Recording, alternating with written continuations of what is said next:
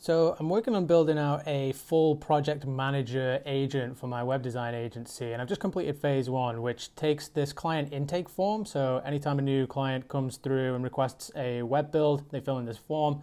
It's going to pass that detail from Airtable into Lindy here. This is where we're building the AI agent. It's going to get the record from Airtable. Then it's going to create a scope of work that looks like this.